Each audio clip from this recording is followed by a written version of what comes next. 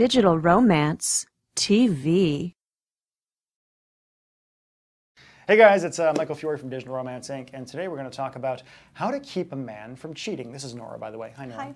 Nora, how you doing? I'm good. Cool. So let's talk about how to keep a man from cheating, because so many women out there are racked with anxiety around the idea of their man going out and sleeping with somebody else. Do you think maybe that part of the problem and why men cheat more is because women are so afraid they're going to cheat more, and so they kind of drive them away with their insecurity and anxiety? Men cheat slightly more than women at this point. Yeah, at this point, yes. I believe it's like a 55-45 kind of thing. Yeah. It is not huge. It used to be much bigger. For those that admit it. It used to be much bigger back before women got jobs and had money. I do know for a fact that there are plenty of men for whom the constant anxiety and the constant accusations of cheating, or women who are doing things like digging through cell phones and stuff like that, actually will cause a guy to cheat. Right. So I would say the number one way to keep a guy from cheating is to treat him like someone who's not going to cheat, which means you have to trust him, which is hard. Because when you trust somebody, you're giving them the opportunity to hurt you, which means he could cheat and could hurt you. But you're better off assuming the best than assuming the worst. You're better off that when he says, hey, I've got this friend I've had for 20 years who's a woman who's in town and I'm going to go get a beer with her, not freaking out about that and immediately assuming that he's going to cheat on you. You may even want to go along. That would be fun. That's what I'd want to do. Yeah. Other ways to keep a guy from cheating, having a good, connected, positive sex life.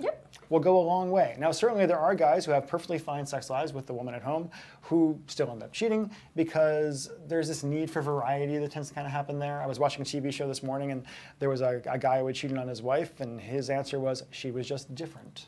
Not prettier, not less pretty, just different. But in general, if a guy is having a satisfying sex life at home, he's not going to feel like he has to go out on the town too much. I think that's true, yeah. Yes. I think there's probably more there. What else can we say about this topic?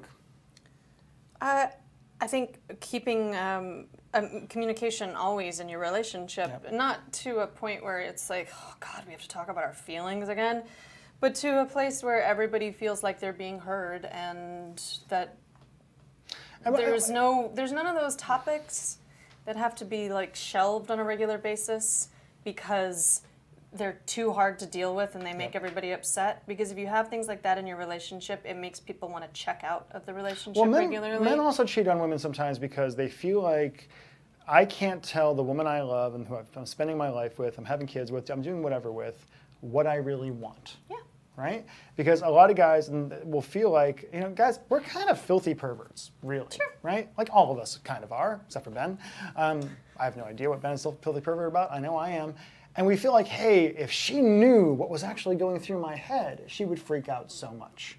And so if you can encourage the ability to have open dialogue on fantasies, they're more likely to stay fantasies. Right? Because then you're actually getting them fulfilled in some way simply by and you know, role playing them or talking about them. Also, if you're in the beginning of a relationship and you guys have a different sexual libido, don't go further in your relationship. That's true. If it's dramatically different. If it's dramatically different and you want different things sexually, like in a very severe way, or in the amount of frequency and all of those things, even early on. If you're a once-a-monther and he or she is a once-a-dayer, you got an issue. And it's never going to work. By the way, no guy actually wants a girlfriend or wife who has a much higher sex drive than he does. That just makes him feel bad about himself, from what I've heard. I don't know.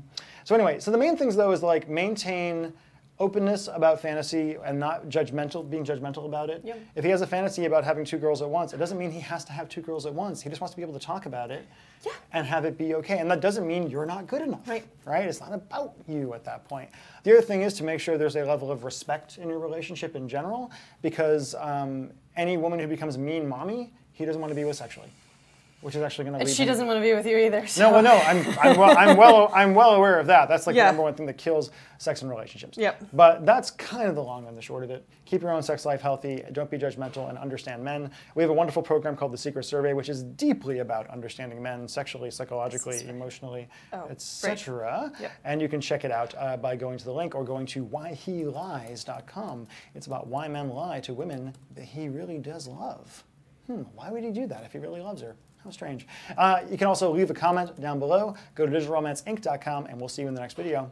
Bye. You've been lied to by every man you've ever met. Go to digitalromance.tv/secret to watch a special video where I teach you why men lie to women they love and how to finally discover the astonishing truth about men.